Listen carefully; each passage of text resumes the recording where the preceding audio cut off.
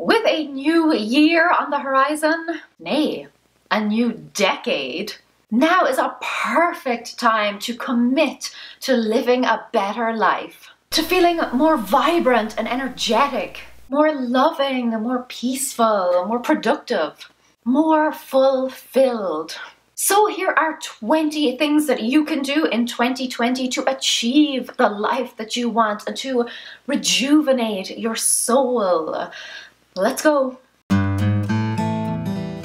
guys, it's Laura from How to Get Your Shit Together, and I help busy people just like you to streamline and simplify your schedule and home so that you can get back to the basics of being happy. And I know that you are ready to make 2020 count. Now, you don't have to do all of these things, obviously. Chances are you're not a magic time-traveling wizard. Idea for a book. Is it too late to start NaNoWriMo? But these are 20 things that you can do to make 2020 an exceptional, standout year. And if you start now, you'll be ahead of the curve. Go you! First up is to prioritize fun. So I had a big epiphany earlier this year that while I do a lot of things that I enjoy, like writing and reading, I don't do much that's exciting.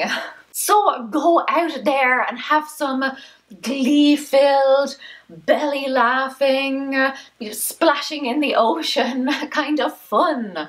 A more vibrant, alive kind of fun, like you did when you were a kid. Speaking of which, relive a happy childhood memory.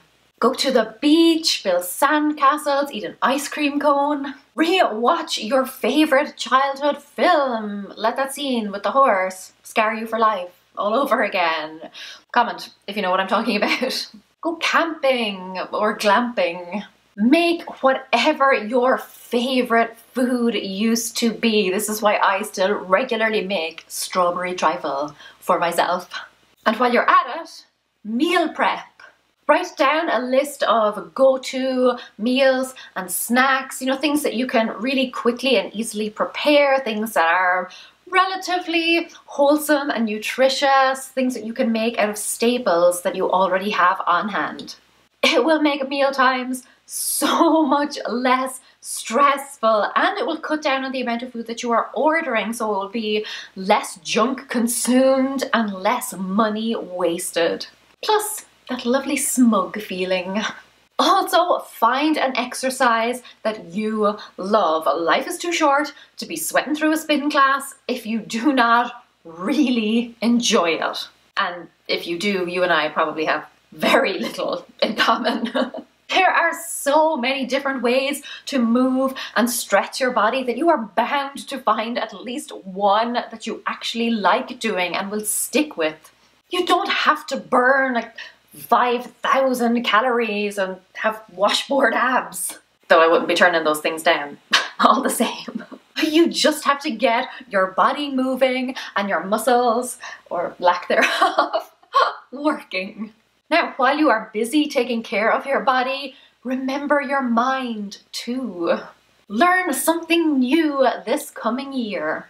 Take a class, an online course, go to a workshop or a conference, borrow some books out of the library on a topic that really interests you. You can do it for work purposes, by upskilling and beefing up your resume, or you can do it purely for the fun of it by taking on a new hobby, expanding your horizons, satisfying your curiosity.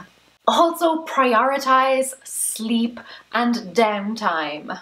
The only way that you can do any of the other things on this list is if you are rested and recharged. You can't get all wound up and excited about something if you haven't first been able to wind down. And simplify. Simplify everything. Streamline your entire life. It is too short for fluff. Declutter your closet so that it only contains the outfits that spark joy. Unsubscribe from any annoying email newsletters. Unfollow accounts that aren't adding pretty significant value and benefit to your life. Cut an unwanted commitment out of your schedule. Just look at each area in your life and determine where you can ditch some dead weight, because that is the only way that you are going to be able to fly free. Now, once you have streamlined, make sure that you create a cozy nook. Have at least one area in your home that is the grown-up equivalent of a blanket fort or a tree house. You know, somewhere that you can go and curl up and feel all comfortable and warm and secure, and where you can, you know, read a book in peace and quiet and not be interrupted and just forget about the rest of the world. Make space for you. Also, work to strengthen your relationships. Call a friend you haven't spoken to in a while, or invite a potential new friend out for coffee. Visit family, organize a date night with your significant other, spend quality one-on-one time with your children. As an introvert, I have a tendency to isolate myself, but I have been working really hard lately on, you know, building new relationships, new friendships. I've been working really hard on sustaining my long-standing friendships, on putting my phone away when I'm with Scout. But basically what I'm getting at is just continuing to build and strengthen a loving, supportive network around you. And keep a journal. It doesn't have to be one of those really long, extended, like Dear Diary type things, but even just one line a day of something that stood out for you, something that you are grateful for, a funny thing that happened. Believe me, all of those little moments add up to something magical. Because thinking back, maybe this is just me, but when I think back, I find it so easy to forget things, but when they're actually written down, then you have a tangible account of how full and wonderful your life really is. I guarantee you will never regret having an account of all of the good things in your life. I kept a gratitude journal even when I was in like the deepest depths of postnatal depression, when everything seemed really black and bleak, and doing that every day, writing down 3 things that I was grateful for, that helped me see that there were some glimmers of hope. Then plan your days and your goals and review them regularly. Studies have proven time and time again that actually writing down your goals makes you significantly more likely to achieve them. I am always asked how I manage to get so much done, and honestly, I do think it's because I write everything down. You know, I always know what I'm supposed to be working on next. I always know what my goals and priorities are. I'm never in a situation where I don't know what the next thing to do is, where I don't know how to move something forward. So write things down and then go back every week or every month or whatever works for you and review your progress. You know, you'll be able to see what's working and what needs some tweaking. And create lists just for fun too. Lists of books you want to read, films you want to watch, podcasts you want to listen to, places you want to visit, recipes you want to try. Fill your life with things that you want to do, things that inspire you, things that you want to create. You only get one life, so don't leave it to chance. You know, be intentional with your time and how you spend it.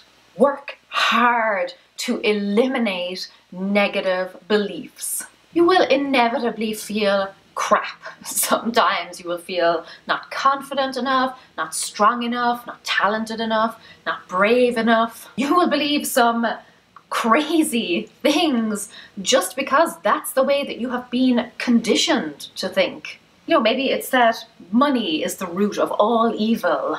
Although honestly, you might be right on that one.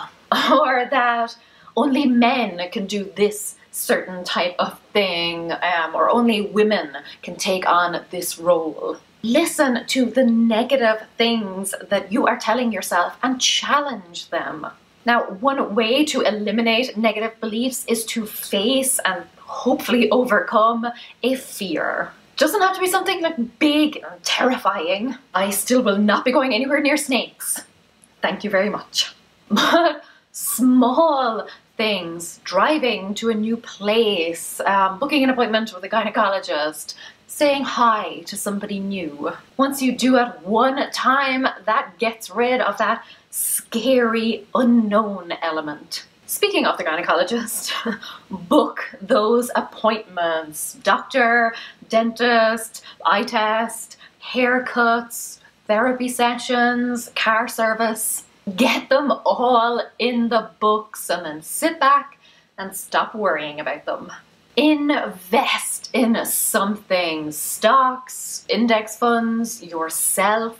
Choose something in your life that is important to you. Your finances, your health, your relationships, maybe even your garden. And truly give it your care and attention. Invest your money, your time, your energy. Nurture it, give to it, and watch it grow and blossom. In a similar vein, do deep work. Learn to increase your attention span and your concentration levels by practicing. Set up a really good work environment, eliminate distractions, and really get yourself in the zone. That is how you are going to make significant progress towards things and not just little bits and pieces of random projects. Last week's video was on this topic, so if that's something you're interested in, I will link it. Choose eco-friendly options. Try and swap out at least one disposable for a reusable alternative. Get energy-saving light bulbs, cut back on plastic, increase the amount of stuff that you are recycling. Do your bit to save the earth because there is no backup planet. We don't get another shot at this. Our children do not get another shot at this. Take on regular mini challenges. So the thing with resolutions and, bigger, longer term goals is that they just seem so huge and overwhelming. The obstacles seem insurmountable. The finish line is too far off. But instead, take on some little mini challenges, maybe for 24 hours or 7 days or even for a month, just to test the waters. Learn some lessons or, increase your confidence as you go. Kickstart something new. Actually, next year on the channel, I will be launching a mini habits series that is designed to help you take teeny tiny little steps that will add up to big life change. So I guess subscribe if you want to make sure that you don't miss those. And go on an adventure. It doesn't have to be this exotic foreign destination, but do you know where your local lake is, your local wooded area, where the nearby, meadow or field is? Where is the closest cave? Have you ever been whitewater rafting or rock climbing or orienteering? If you were a tourist in your town, in your area, what kinds of things would you do? Or if you knew someone was coming to your area, what kinds of things would you recommend that they do? Go out there and live. Take charge of your future. And go ahead and click this video if you want to learn how to grab life by the lemons and start squeezing. Until then, Carav Mila Mahagwev, August Becky Mishif Shigalua. Slán!